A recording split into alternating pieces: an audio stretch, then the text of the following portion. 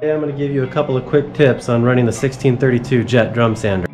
The first tip is how to get the sanding bed level with the drum.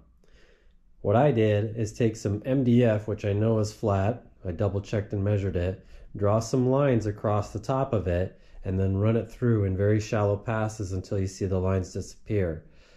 Then you would know where to adjust. This is the knob you adjust up and down.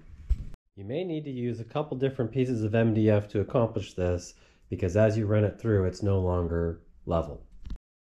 The second tip is how to avoid snipe.